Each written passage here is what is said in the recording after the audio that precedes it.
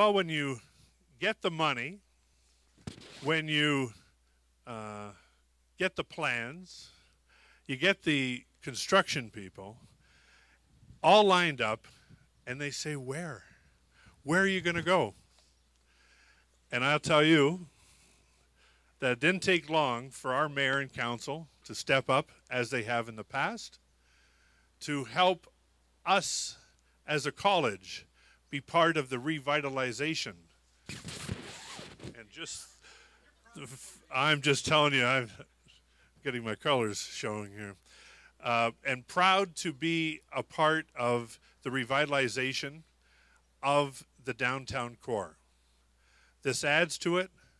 There's more to come when the students come down and our faculty come down and our support staff come down. But we couldn't have done it without the building. At this stage, I'd like to introduce our mayor of the city of Windsor, who led the way and directed council and spoke to council and shared the vision of what we were doing down here. Mayor Eddie Francis.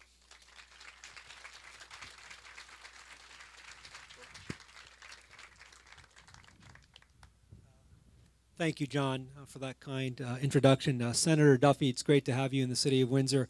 And Jeff spoke to your past life and talked about your extensive work with CTV and media, but certainly from a political junkie's point of view, it's very exciting to be here in your presence. For all of you that may not know, to be a politician in Canada, that's the person that you wanted to be on the good list with, and it's great to have him here. He's certainly a legend and continues to serve this country in his capacity as senator, so welcome. It's good to have you here. Jeff, it's good to have you here and be with you again on another remarkable day as we make another announcement. Dr. John, to the entire team, distinguished guests, this is a very exciting day for us and a very exciting opportunity for us, because throughout the process, we've talked about the recession and the impact that the recession has had on our economy. And as Windsorites and as people from Windsor and Essex, we knew that we've been through tough times before, and we knew that we felt and experienced challenges in the past.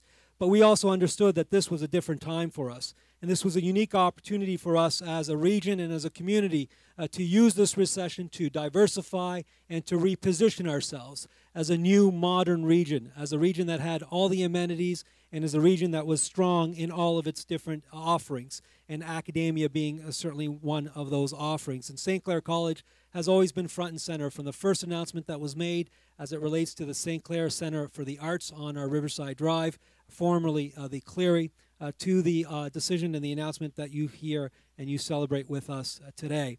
Allow me to extend my sincere thanks and congratulations to the visionary, the person that made this possible, that could actually look at this and certainly envision this and put it down and say this will serve not only the college, but will serve the community. And Veronique Mandel was tireless in her efforts. And Veronique, congratulations to you. It is truly exciting. To take a concept and to make it reality is an exciting, and certainly it takes a lot of team work, a lot of effort, but it takes a leader. And Veronique, congratulations to you. And Dr. John, for your continued support, and to the entire St. Clair College team for understanding and supporting this concept, not only in the city, but in our downtown core. This announcement is significant, and when we made the announcement with Jeff back at about a year ago at the St. Clair Center for the Arts, we called it a smart investment, because this announcement here pays off on so many levels. Not only for the students that are now going to be trained in a new industry and have the opportunity to have 45 different career options available to them once they leave here. This not only pays for the college, pays off for the college in terms of having new programming and new facilities, but it pays off for the community because it's an investment in our downtown that is experiencing a significant diversification and revitalization, and the college continues to play a strong role. So congratulations to all those involved. In closing, to Jeff, it's been a tremendous ride, and it's been a great opportunity to work with you and to work with the government. When we were hit with the recession, the government of Canada was there front and center through the different ministries and the Prime Minister and Jeff asking how can we help the people of Windsor and Essex. And there has not yet been a proposal that we have not sat down and discussed with them that they have turned their backs on us. They've continued to deliver. And as a result of their deliverance, as a result of their commitment to this region, as a result of their desire to see us revitalize, as you heard from Jeff, hundreds and hundreds of millions of dollars have come to this city and to this region. But not only direct investment, their investment in Windsor and Essex has allowed us as a city to further leverage that. And you have $650 million worth of projects taking place today, all made possible because of the partnership. So Jeff, I wanted to recognize you and thank you as as John mentioned earlier in his introduction, you're a member of Windsor of Essex, but you're certainly working on behalf of all of Windsor Essex, and we want to recognize that and thank you for your efforts. Congratulations to everybody. Well done, and this is a great addition to the city, to the community, to our downtown core. Dr. John, thank you. Thank you.